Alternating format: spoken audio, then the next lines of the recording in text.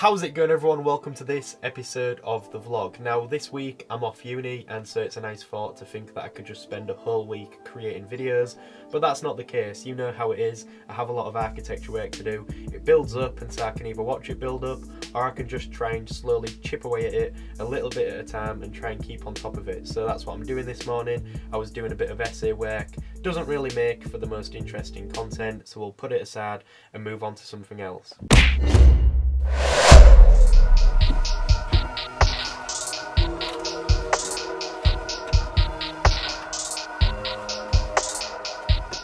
So today I have to finish off some of them sketches which we started in the previous episode. I have a bit of that to do, so we'll get on with that today. And then for the rest of this episode, I have no idea of where it's going to go. We'll just sort of see what happens. Recently I've been doing a lot of just sketching, just like small studies of buildings and areas.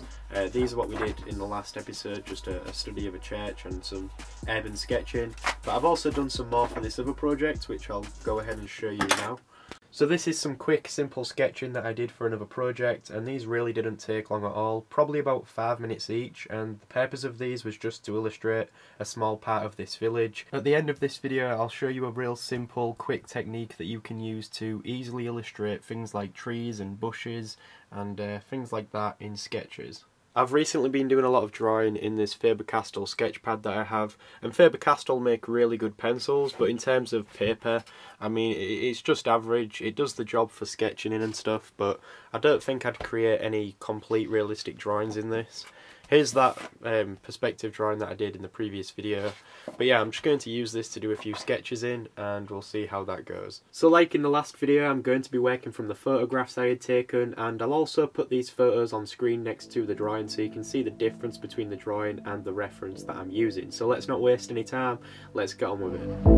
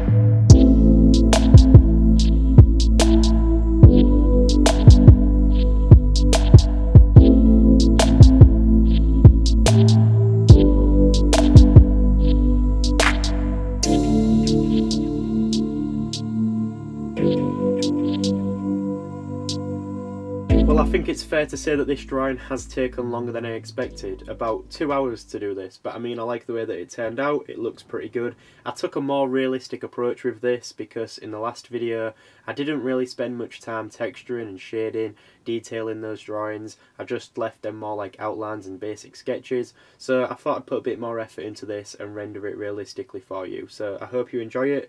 I've got a few more to do. I'll take the same approach with the others. I don't actually know how much I'll be able to get done because when I'm creating these drawings the time just flies by, but I'll see what I can do.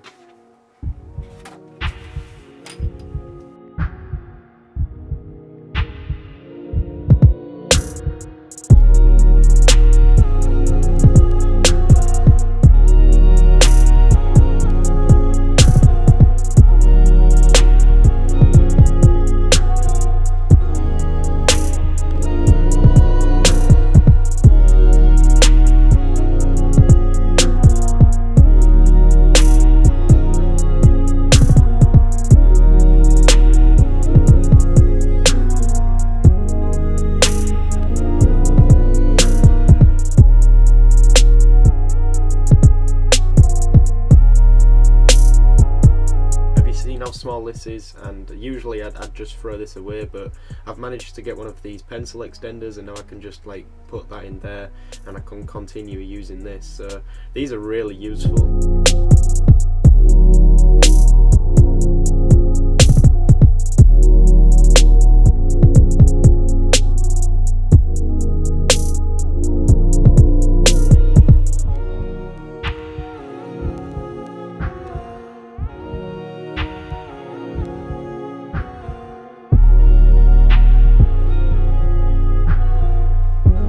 So that is the second one done, and I probably didn't spend as much time on this one as I did with the first one, but I'm a bit short for time anyways. I need to get these finished, so that will do just fine. I'm probably going to do another one as well, but for now I might just take a little break because I've been drawing for about 5 hours straight. Alright, so I'm going to go ahead and end this video by showing you that technique for drawing trees and foliage and all that. But I just quickly want to go ahead and talk about some stuff regarding the way that I'm going to be putting the content together from now on. So to give you an example, this video that you're watching right now was originally a lot longer, and then I decided to take some stuff out of it, cut some stuff out, because I felt like it wasn't really suitable for the actual title of the video. So for instance, drawing trees and foliage, a lot of people will click on this video expecting to learn that technique of how to draw trees and foliage. And of course I know that there's a lot of you out there that keep up to date with these videos and you watch them regularly as soon as I put them out, and so it's normal for you to see me going back and forth between different things and keeping these vlogs varied and fresh, and that's a perfectly good way to go about it. However, I think the only problem is I don't want it to become misleading. For instance, if someone clicks on this video expecting to learn a sketching technique, and then all of a sudden they have me talking and answering questions about something completely unrelated, then it would be kind of misleading. And I think the best way to start going about putting these videos together is to sort of have them separated. So I have a video surrounding the sketching techniques, and then I have a video where I talk and answer questions, and do a video just for that specifically. But I hope you get where I'm coming from. I sort of just wanted to share this with you, and as we progress forward with the videos and everything, we have a lot to look forward to. So anyways, I'll stop rambling now. We can get on with this sketching technique. So to begin, I'm going to start off by sketching some kind of landscape and use this as an example.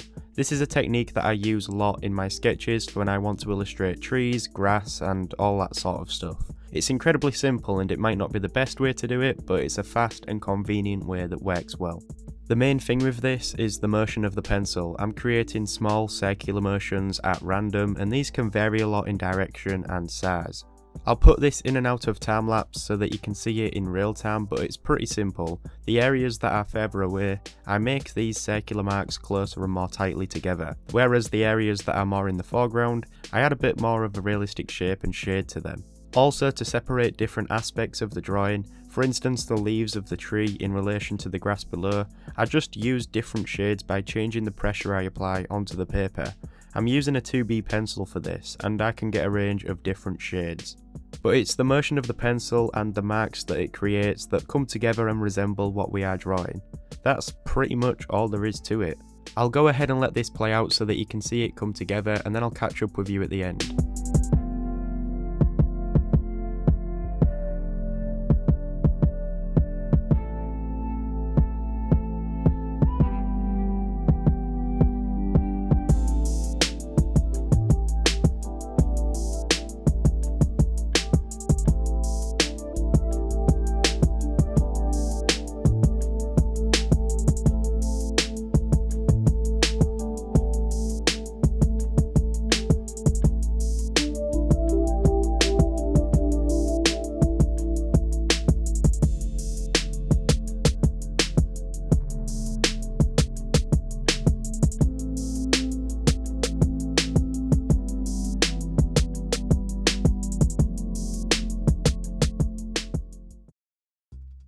So there we go, that pretty much wraps up this episode. I hope you enjoyed it. If you did, please give it a like because it really helps me out. Subscribe if you want to keep up to date with all of the content I'll be putting out in the future. Have yourself a great day. Thank you for watching.